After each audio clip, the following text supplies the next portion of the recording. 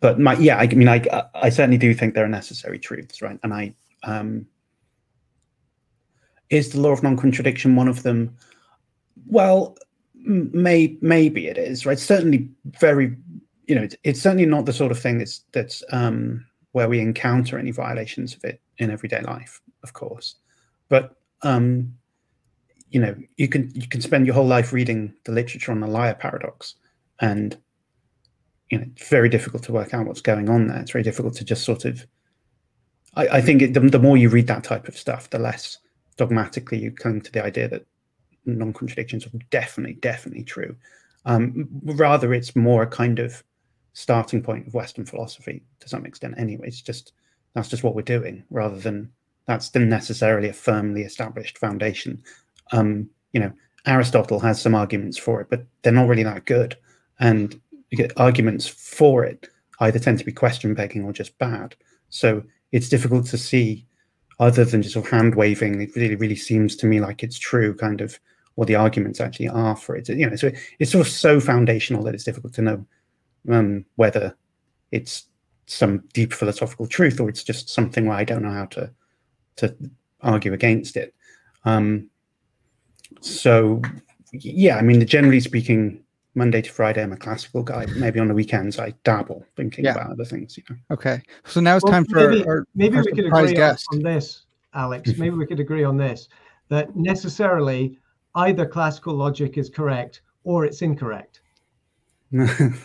Well, yes, I think that's right. Even if classical logic is false, that doesn't seem to be, that proposition you just uttered then seems to be true anyway. I mean, the things that make me wonder whether law of non-contradiction is true is that maybe there's some stuff in set theory that's like there's some utility to sort of adopting a different system or something, but it's certainly not the case that I'm saying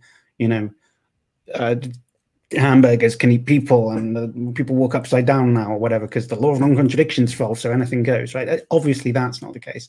The people who reject non-contradiction still accept all of the basic black and white facts about like concrete reality. I mean, most of them. You do occasionally find, go and read Graham Priest, and then you'll see some cool examples. Our surprise guest, Graham Priest, is here to refute all of us here. But so I think Dr. Mepes, the principle of was it the principle of explosion, that anything follows from contradiction? You're saying that just that doesn't apply. That's not a real principle, and hamburgers aren't eating people if we have some obscure contradiction in set theory.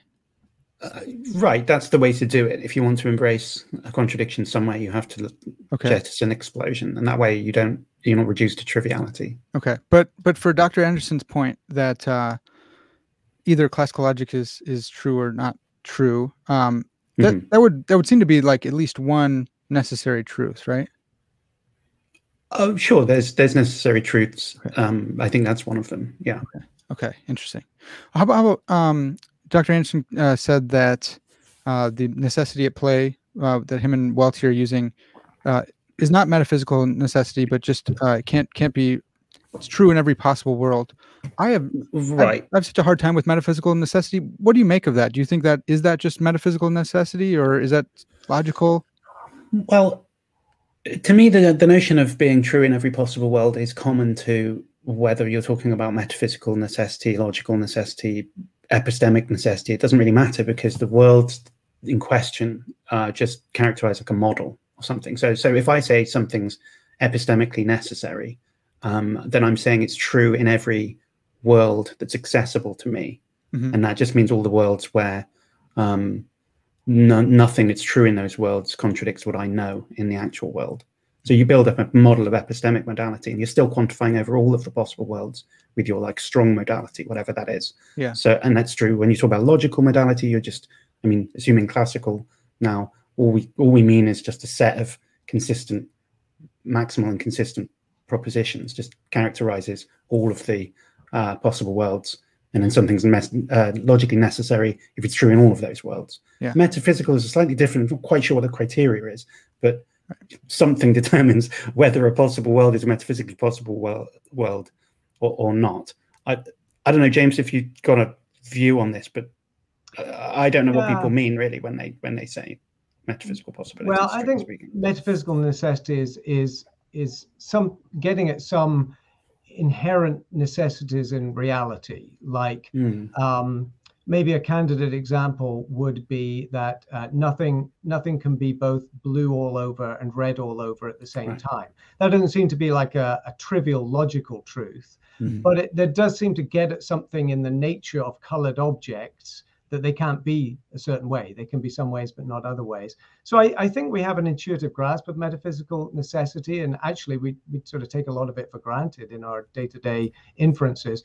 But the point I was making earlier is that the starting point for our argument doesn't require us to commit to some particular concept of metaphysical necessity. We don't use that term, even though, in a sense, the conclusion of our argument commits us to some certain metaphysical necessities, specifically the existence of God.